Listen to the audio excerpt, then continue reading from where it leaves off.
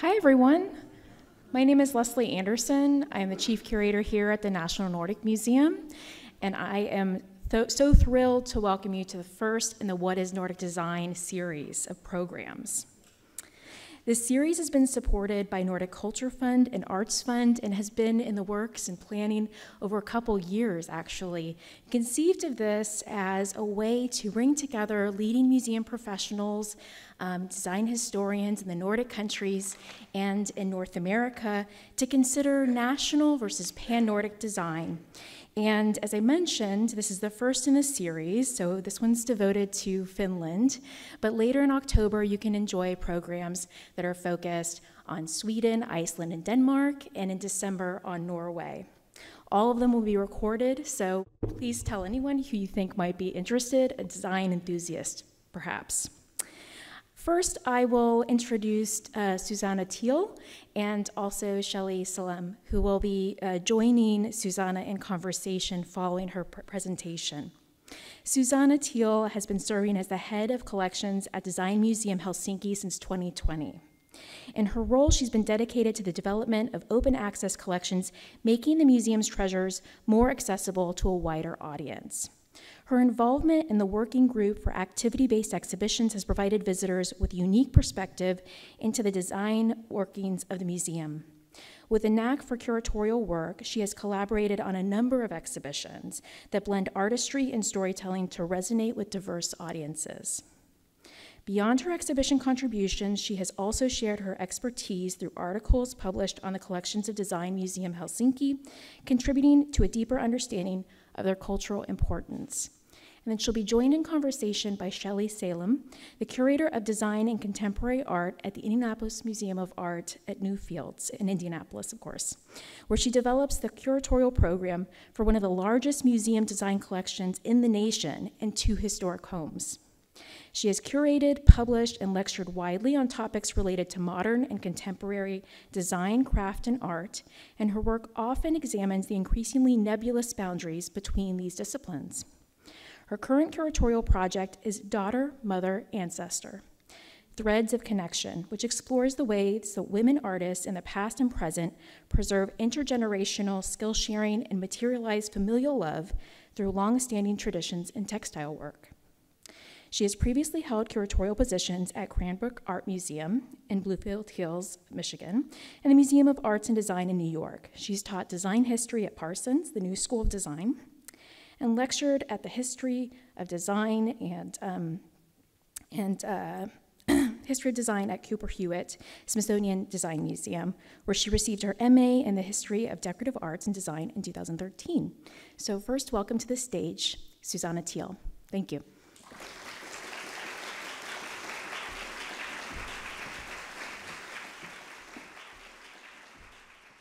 Okay, hello, my name is Susanna Thiel. I'm a Chief Curator of Collections at the Design Museum in Helsinki. And first, I'd like to thank you all for having me here at Seattle. This is my first time ever in the United States, so I'm super excited to be here. And I also hope my English is sufficient enough for you all to understand. So, I assume that you know something about Finland and Helsinki, where our museum is located. So Helsinki is the capital of Finland, around about 500,000 citizens there residing, and our museum is one of the oldest museums in the Helsinki area. So we are celebrating our 150th anniversary this year. So the collections were first introduced to a wider audience in 1874.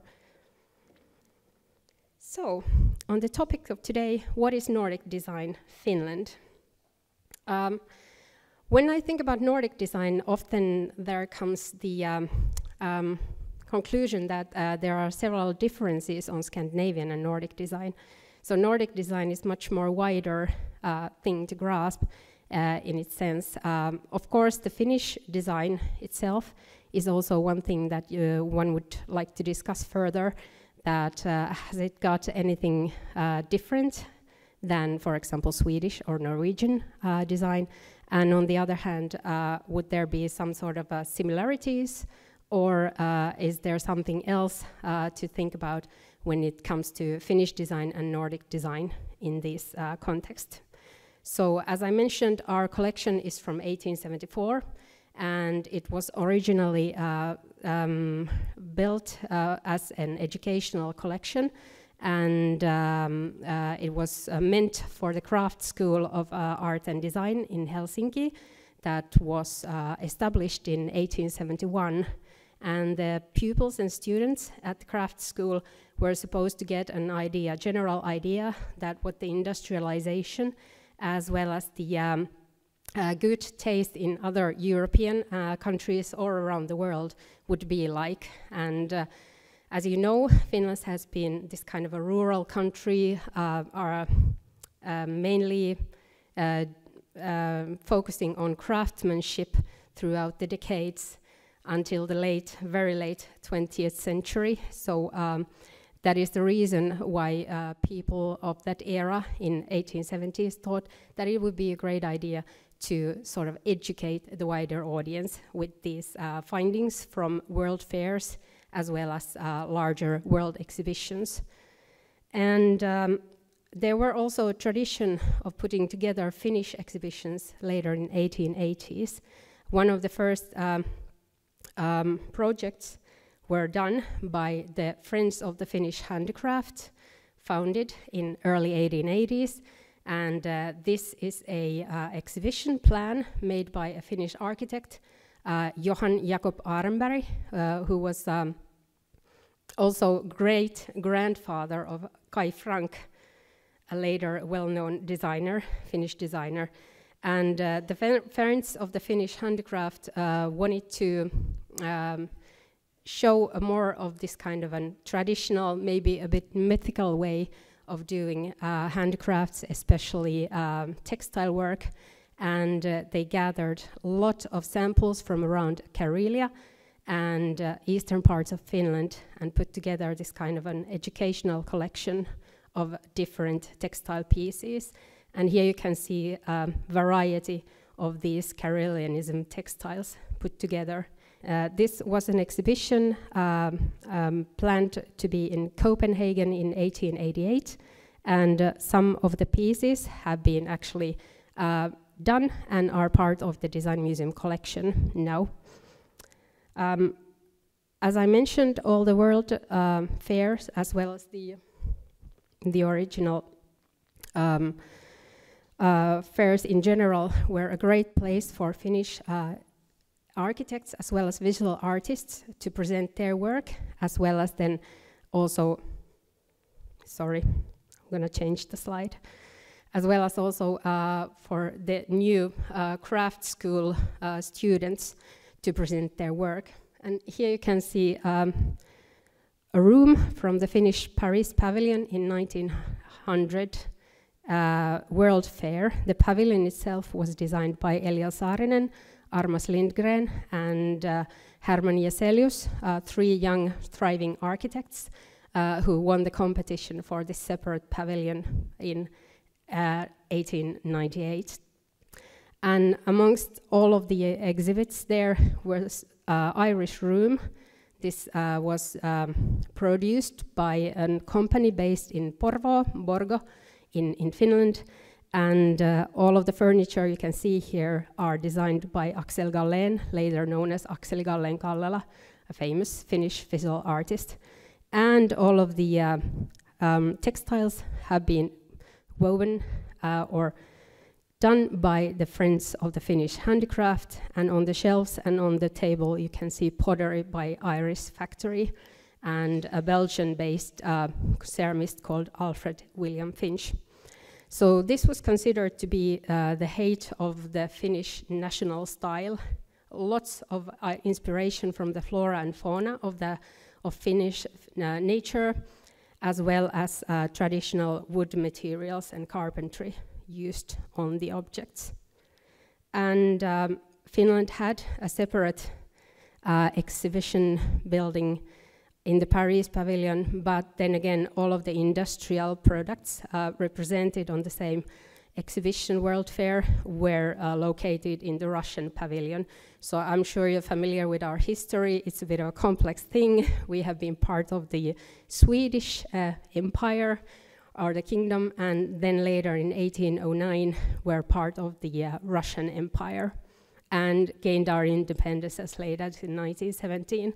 So that is why it is always like we've been the small brothers, little brothers for other Nordic countries in a way that we've come a bit late to the scene. As I mentioned, Eliel Saarinen, Herman Jeselius and Armas Lindgren, so they also produced more of this Finnish traditional style and started to make this kind of Gesamtkunstwerk, what you would call a whole building home as an artwork kind of idea. This is an interior design made by Eliel Saarinen for Vittorp, which is a small, or should I say a minor manor located nearby Espoo in Helsinki metropolitan area, and they also had their own studio as well as their home, the three architects called Vittresk, nearby Kirkkonummi, Tyrkslet, also in the southern area of Finland. And these are the heights of the so-called Art Nouveau or Jugendstil, as well as the National Romanticism era in Finland. So all of the designs, as well as the interior decoration, as well as the architecture, and all small details were designed by the three architects themselves. Later, Eliel Saarinen moved to the United States, and this was due to, for example, rifts with other architects and the kind of a style. Should it be nationalist or national romanticist, or should it be more rational in a way? So the kind of a rift with, for example, Sigurd Frosterus and Gustav Strengel was too heavy a burden for Saarinen, and that was originally one of the facts that then made him move with his family to the States. I'm sure Shelley will tell you more about this when we discuss it further. Okay. As I mentioned, Friends of the Finnish Handicraft, so there were lots of Finnish visual artists who made designs for the handicraft versions. These were all done mostly on home base, so that you would buy the actual design from Friends of the Finnish Handicraft and then weave or do the rug for yourself. So a lot of the craftsmanship was still in other families or in smaller studios, and not that much as an industrial-based kind of thing going on. This is Väinö Blomstedt's Uhri, and it has a lot of this kind of a Karelian mythology, as well as the national epos of Finland called Kalevala, so inspiration from those two pieces. And architects also made a few other things like designs for glass factories. So the Nuutajärvi glass factory held its first art glass competition in 1905. And here you can see the winning version, a flower vase by Walter Jung, a Finnish designer. And it was important to get in-house designers as well as freelance designers to do design for Finnish factories and industry in general, because all of the models had been influenced by, let's say, Central European as well as Swedish designers and glass factory workers, for example. So this was a quest for a national style. And this is one of the more popular things back in the United States. So Arabia porcelain factory was founded in 1874, and they had quite a lot of export goods coming to the United States, and the Fennia vase collection that you can see here was one of the most important export goods that could be found here. There are several private collectors that I know. on the state side that still do take seriously their collecting of Fennia vases. And these were usually traditional Karelian style motifs that were put on as a decoration. And it was Jack Arenberg, as well as a Swedish-born designer, Tore Öberg, who together designed this series of vases. And they were produced from 1900 until 1920. So in Arabia's history, it was quite a long time frame to do the production. And it was actually requested on the Paris World Fair by a United States collector that Arabia should put these vases on production or in production. So, as I mentioned, Finland gained independence in 1917 in the aftermath of the Russian Revolution, and after that we had a quite bloody civil war, which then halted all design and architecture ventures for quite a long time. And the nation was blooming back in late 1920s when the new parliament building was starting to be designed in Helsinki. And here you can see a chair consisting of neoclassical elements by J.S. Sirén, the architect who designed the parliament building, and also Swedish inspiration on the cup over there by Henry Eriksson, Finnish glass designer who was really interested in the designs and especially the engravings done by the Swedish artists like Edvard Hald. So as you can see, a lot of the inspiration for Finnish design in 1910s and 1920s came from Sweden. And we had quite a tight connection to Swedish Slöjdföreningen and also gained some artistic knowledge from Sweden for that time. And I'm sure that this is one of the most familiar pieces all around the world, namely Alvar Aalto's Savoy vase or Aalto vase from 1936-37. It was launched for the Savoy restaurant in Helsinki, and there were several different kind of several different versions of the piece, and this one is the original one that then has evolved into the Aalto vase that we now see in every Scandinavian design shop and also in Iittala stores around the world. It was hard to manufacture. The wooden molds would wear out easily, and it was sort of an experimental thing, actually more like an art glass piece than a vase, but vase it is nowadays.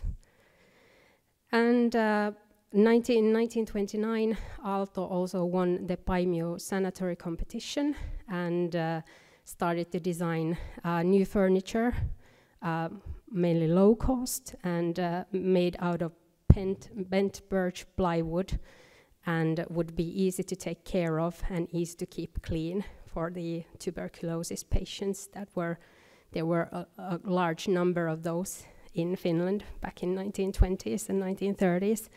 So the chair model on the slide is also made for the Paimio Sanatorium.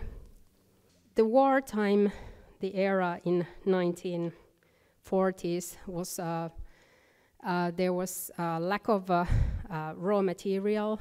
Most of the men and women were on front, and there wasn't that much design to talk about. Of course, there were a few women designers who still had their studios and workshops running, even in 1940s, early 1940s. But as there was lack of the raw material, so the problem was that there wasn't that much to begin with, to start with, and to actually made anything out of. And after the war came the low-cost furniture era. As you can see, there were lots of furniture design from 1920s onward. And as you know, Finland has a lot of forests and a lot of wood material to work on.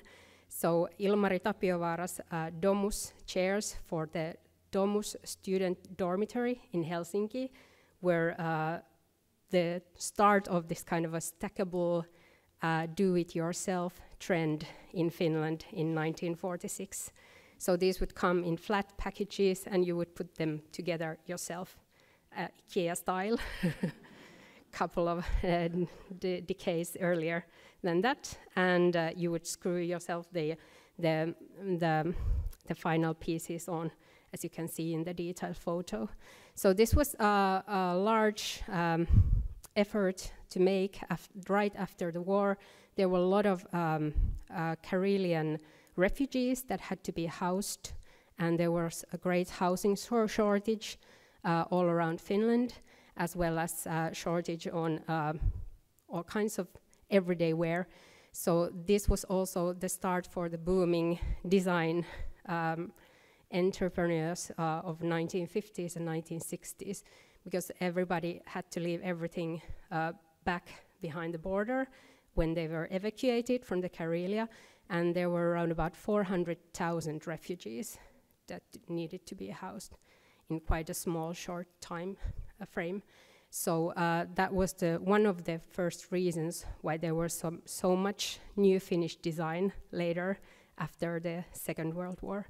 Other was that we were forced to pay quite heavy amount of money for Russia for losing the war, and that also needed to be cotton on some premises. So there were a lot of industry, and the industry was blooming in the 1950s. So back to the stateside. In New York, Arne Ervi designed the Finland House, which was a sort of a window for Finnish design in late 1940s here in the United States. So the interior decoration was designed also by Arne Ervi and his architectural bureau, but the lights here are by Paavo Tynell, a Finnish well-known light fixture designer. And Tynell's career has been going on and off in 1920s and 1930s in Finland, and he decided to put all in for the American market. And I guess that he succeeded quite well. So in the early 1950s, there were a lot of new buildings that had Tynell lights all across the United States, especially the areas where there were a lot of Finnish residents or Finnish-born residents. And Tynell later moved his business completely to the United States, so he had Tynellite as well as other ventures that manufactured his designs as late as early 1970s. By then they were, out of style and out of fashion, but in 1940s and 1950s, so these were immensely popular. And now that you think about the retro aspect of Finnish design, so Tynell's lamps and light fixtures are quite popular by all the collectors, especially in Europe, but also here in the United States. Inspiration for Finnish design and glass design especially came from the nature. So here you can see objects that have been exhibited in the Milan Triennales in early 1950s. Should I say, it's not a vase, although they always keep saying it's an orchidea vase, but Orchidea by Timo Sarpaneva and Chanterelle by Tapio Virkkala. And this was the era of Finnish in-house designers that finally the Finnish producers and companies understood that there would be a demand for in-house design and started to hire designers that had finished the craft school in 1940s. And Sarpaneva and Virkala are the first big names of Finnish design, especially glass design, but they made a variety of different kind of design also. And here you can see how the chanterelle vase was promoted back in 1950s. So this is one runner-up for Miss Finland doing this kind of an impersonator of Midsummer Night's Dream with the chanterelle vases. There were several sizes. Those are not the rare ones, actually. As I mentioned with Jack Arenberg, Kai Frank, so he started to be the head of design for the Arabia Porcelain Factory, and they had been manufacturing lots and lots of these flower print cups and coffee cups. We Finns do like to drink coffee, so there was a strong demand on those ones. But Kai Frank wanted to change everything, and his Gilda series of cups, mugs, and plates, it's not a tableware set as we speak. So wasn't a huge success, but needed a lot of marketing to get it going on in Finland. And this was also sold in the United States, but I'm not sure how popular it became here. So nowadays when you buy, for example, the popular Moomin mugs, so Kai Frank's original Gilda design, or the a little bit adjusted Tema design is the base for the Moomin mugs. He was also gained a stipendium for visiting the United States in 1955. So he made a round trip in quite a lot of different places. Here you can see that he visited UCLA as well as New York, the Museum of Modern Art. And these are his short notes that he has taken on his trip to the UCLA. For example, he talks about the curriculum of and how for example, the ceramics were taught in the UCLA department, and also makes these small funny notes like there was flies in the barbecue and that sort of thing. So these are somehow very like designer-based notes, and on the other hand, this kind of a small funny things of everyday life. Then we have Marimekko and the era from 1950s to 1960s onwards. So design research based in Cambridge, Massachusetts, founded in 1953, was actually the place where Marimekko dresses were first sold. And also there, I think that it was the first wife, or president's wife, Jacqueline Kennedy's secretary, private secretary, that found 12 different pieces of Marimekko dresses for her to wear during one of her pregnancies. Here you can see a Sports Illustrated cover from December 1960, where one of the Vuokko Nurmesniemi designed and Marimekko produced pieces are on her. And we got the chance to buy a couple of the original dresses to the Design Museum Helsinki collection in late 2010. So on the other side you can see this original dress. And these were all designed by Vuokko Nurmesniemi, who also said that the kind of the fame that she got from the Sport Illustrated cover as well as the dresses wasn't too much of an amusement for Armi Ratia, the founder of Marimekko. So there was some fights, and Vuokko decided to leave Marimekko for good in 1960. And I think that they never sort of spoke to each other ever again. So that's also traditional. I don't know if it's Nordic design or has anything to do with that, but people usually won't sort of give up. They stand their ground. And that's exactly what Armi Ratia did. Well, Vuokko had her ups and downs. Over here you can see Vuokko Nurmesniemi together with her husband, Antti Nurmesniemi, interior architect. And here they are in the Finnish pavilion in Milan Triennale in 1964.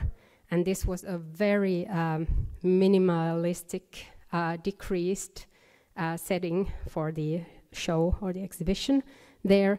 So they are standing amongst javelins that Finnish company had produced. So there were boats, javelins, and skis presented on the exhibition. And it was widely discussed that is this Finnish design? Is this good design? Is this Nordic design? And Antti Nurmesniemi is a well-known Finnish interior architect and has done a lot of designs, for example, the Finnish government. And here you can see the sauna stool from the Palace Hotel, which originally was designed for the 1952 Olympic Games and for the visitors of the Olympic Games.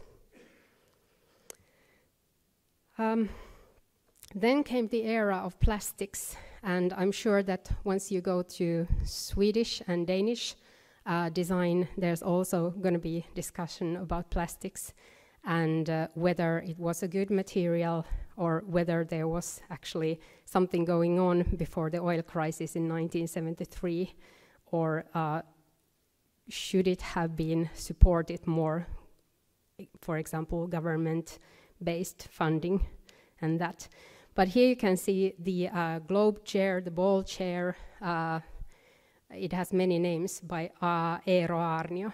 And over there you can see the mold that they use for still making the same ball chair in a traditional way. So it's made in a similar way, laminated like a boat. And 1960s also saw the era of sleek, stylish Finnish glass to end, and up came this kind of a very vivid melting ice-like designs. So this is Ultima Thule by Tapio Virkkala, and it was originally designed for a Finnish aviation company Finnair and their flight to New York in 1969, and afterwards was also taken into mass production. And this is still produced even today, so it's one of the most popular pieces of Finnish design. And of course, you cannot talk about Finnish design without mentioning Björn Wäckström and his planetoid valleys and the space silver jewelry that he designed from 1960s onwards. So this is actually the necklace that is presented on Princess Leia in the first, or is it the third sequel of Star Wars? So, sure, I'm not sure, I've lost count. But anyway, so it was a bit of an happenstance that they actually got it there. Lucasfilm producers were looking for this kind of a modern, not traditional like jewelry, and found out that there's this young Finnish designer called Björn Wäckström who's made this kind of a space-like jewelry. And they called his agent, and the rest is history, even Finnish design history. Well, the 1980s saw a blooming economy in Finland, and there were a lot of tryouts and all kinds of prototype designs going on. We didn't have this kind of a postmodern movement, and we didn't have a lot of interesting pieces going on, a lot of furniture design, of course, because as much as we like to drink coffee, we also like to sit. And one of the design stories that need to be mentioned is, of course, Nokia and the Nokia mobile phones. And this is the Communicator 19,000 or 9,000, the first ones. And it's actually, I met the designer, Panu Johansson, who was running the Nokia design team back in 1990s. And he told me that they visited all of the car producing companies here in the United States to get inspiration for the design of the piece. So it was the head of the Nokia who thought that this would look masculine, this would look streamlined if it was designed, the phone was designed like a car. So that is the reason why it has these round edges, for example, and this antenna that you can then turn once again. Don't know that much about the technical history or how that was affected, more of the design thing. But Nokia was this kind of a rising company that also then quickly melted away once the last economic crisis in 2008 began. And that hit hard Finnish younger designers that now understood that there would be design jobs, but less of them. They would be paid less, and there was really big problems to get, for example, design jobs on the field. So the solution was to start your own company, as did Paula Suhonen for Ivana Helsinki. This is a clothing company that was super popular back in early 21st century, and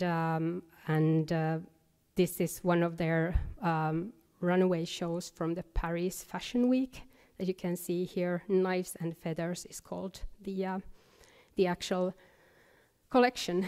And Paula Suhonen is an interesting figure because later when she decided that she wouldn't no longer design dresses, so she started to produce, for example, music festivals, and started to make all kind of this kind of knick-knack things to get living. And on the other side, you can see Stefan Lindfor's experimental lamp called Scaragoo. So this is like an ant or other kind of insect that would then nod for you once you put the light on.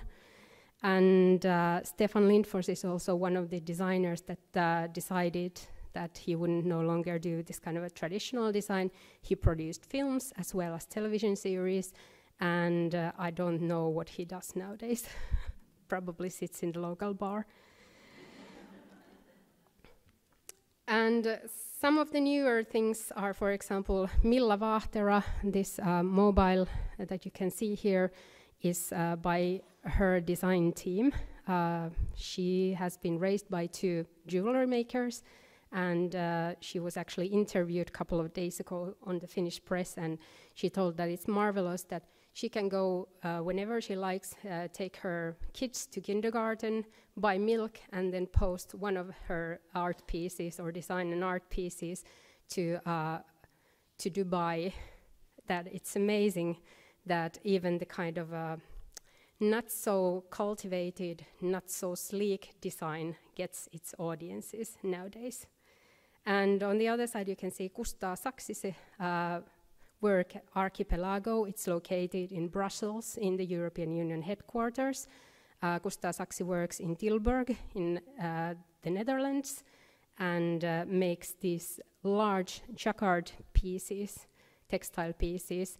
And at the moment, the Design Museum in Helsinki has his solo exhibition going on. And this is a funny anecdote because we had visitors from Seattle visiting our museum in the summer, and they were really keen to have the Kustaa Saksi exhibition here. So that's it all in all. I hope I didn't exceed my time that much. If you want to give me feedback, and we have maybe time for a couple of questions afterwards, so you can use the QR code. My boss would be thrilled. So, kiitos. Thank you. I'm Shelley Selim. I'm the curator of design and contemporary art at the Indianapolis Museum of Art, and I want to thank you all for coming today. It was a wonderful turnout, and thank you, Leslie, for inviting us here. So the format of this program is Susanna presents on beautiful, magical designs from Finland, and then I get to ask a couple of questions about the presentation based on my own knowledge of Finnish design and Finnish designers in America, and then hopefully we'll have some time to open it up to questions from the audience. First, I thought you spoke a number of times about Karelianism and the region of Karelia, particularly having an impact on late 19th, early 20th century design in Finland. And I was wondering if you could explain a little bit more about that region, where it is, what country it is now located in today versus then, and the folk traditions there, how they had an impact on designers in Finland. Yeah, thank you. That's a great question. So Karelia was located as part of the Grand Duchy of Finland in late 19th century, early 20th century. And nowadays, most part of it is located in Russia, but there's still Karelia left in Finland as well. So there's southern Karelia and northern Karelia. And there's this vivid, quite rich ornamental style that hasn't got that much to do with the Scandinavian minimalism.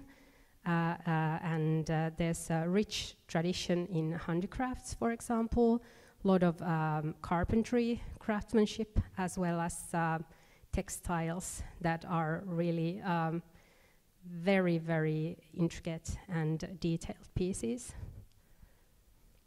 And why do you think that, because the, like Axel Gelling, for instance, was not from Karelia originally, but very inspired by the motifs and the designs and the handcraft. Why do you think that that region resonated so much with Finnish designers during that time? Well, the National Board of Antiquities sent students for this kind of trips around Karelia, and I think that they sort of thought that this would be the original, the kind of they were looking for this kind of an original place for original Finnish style, and Karelia was thought to be that place with little to no this kind of influences, neither from Russia or from Sweden, but it had its own rich culture. So I think that that was the most important reason for their interest. Yeah, that makes sense, considering at the time there's sort of this wave of national romanticism for many European countries, right? It's Sweden and Denmark, and they all have their own versions of Jugendstil and Art Nouveau, right? Yeah, that's right. So one of the things that has always interested me about Scandinavian design, and particularly Finnish design, is the way that it is sort of, or was, I should say, was marketed or presented as sort of this unified vision that is a representation of the Finnish people, and particularly in the mid-century. But for instance, there's always this emphasis on a connection to nature, a sort of reference to primitivism in sort of a subjugating way, because also you have to remember, as you said, that Finland for a long time was part of other empires, Sweden and then Russia.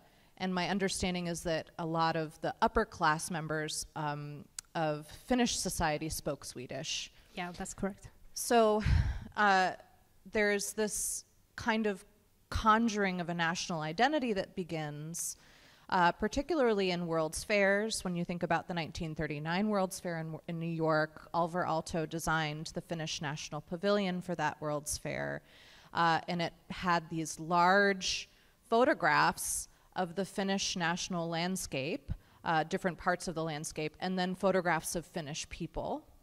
And this was a trend that continued on in design fairs and in World's Fairs for several decades. Even in 1958, in the Brussels World's Fair, that pavilion was designed by Tapio Verkkilä. So we saw his beautiful glass designs in your presentation today, particularly the chanterelle vase. And that was another pavilion that was wood-paneled, an emphasis on nature, and they actually every day would spray it with pine oil, so it had the smell of pine. And sorry, I'm going on, but I promise you this is leading to a question.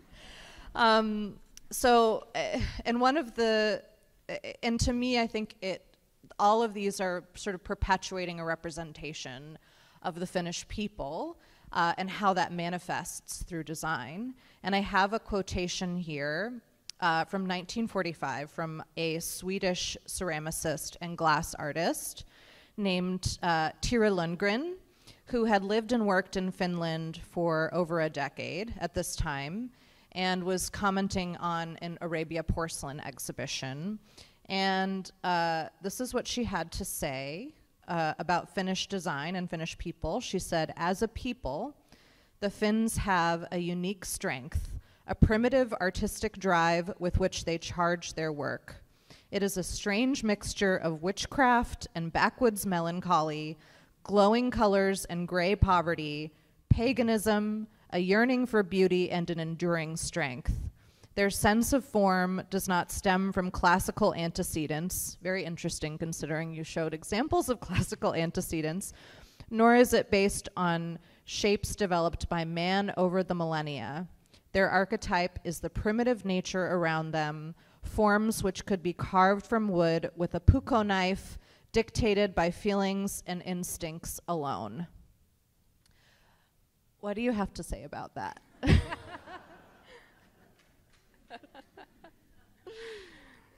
Well, I think that she grasped the essence of Finns and Finnish design there. Mm-hmm. Yeah. So it's like considering Tyra Lundgren's work in Finland, which was very classicistic, to be fair. So I think that she has nailed it quite well, that what Finnish design would be like compared to Nordic design. That there are these small things, details that we have of our own, and then there's lots and lots of things that we have in common with, Swedish or Norwegian or Danish design. That's interesting because for me, it feels like a stereotype almost in a way. Is it? Is there nuance there, or? It might feel as a stereotype, but I wouldn't say so. Okay. Yeah. Okay. Yeah, because there are elements and details that we Finns do appreciate and like about the design and about the fact that we would spray pine oil on our walls just to keep it, authentic in a way. So I think that she has captured the essence. I know what you might mean with the kind of stereotypical things, issues with Finnishness, but we do love our puukko knives, and we have them everywhere. I don't have one right now, so don't worry. They wouldn't let you take it on the no. plane. So I left it home. But anyway, so I think that, there are stereotypes, but a lot of things that are of essence there. Okay, gotcha. And so do you feel like that is sort of, it's interesting being in this Museum of Nordic Culture, where there's I think a great representation of how these cultures feel unified in certain ways, but of course there are many extreme differences too. And do you feel like that is, at least that is how it is manifested within Finnish design? Yes, and of course the richness and longer history of, for example, let's say cultures in Denmark and Norway. For example, we didn't have the Vikings coming to our neighborhood. So I guess that the exhibition shows very clearly the differences, but also the connections, the ways that we can connect to the Nordic design. Hope I'm answering your question. Yes. Definitely. So I'd like to thank you all for joining us, and a special thanks to Susanna Thiel and Shelley Selim.